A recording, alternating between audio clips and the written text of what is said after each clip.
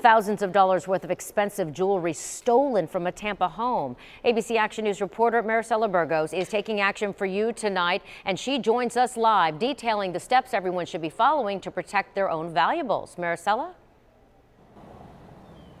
You should be documenting everything inside your home. That burglary happened in this neighborhood off of Kennedy and West Shore. The victim told me she does not want anyone else to have to go through this.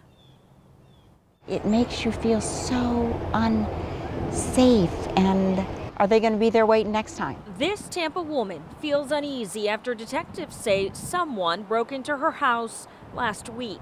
And I just felt like somebody was watching the house because usually somebody's there. That day, she and her husband weren't home all day. It was almost like they had tons of time and they knew it. When she got home, she noticed a window open. So our windows are never open.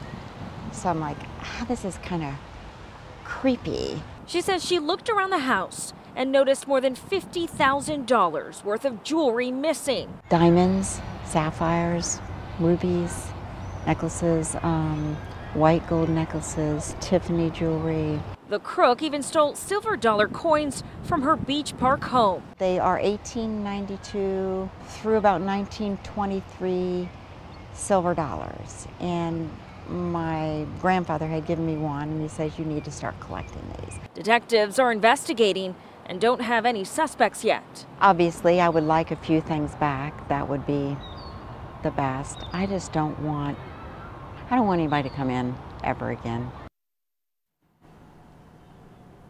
And we talked about documenting everything. Tampa Police has an app, and there's a section where it says My Property. You can go there and write a list of your inventory as well as serial numbers and take any pictures that you can and video of anything inside your home so you at least have it stored somewhere. Reporting live, Maricela Burgos, ABC Action News.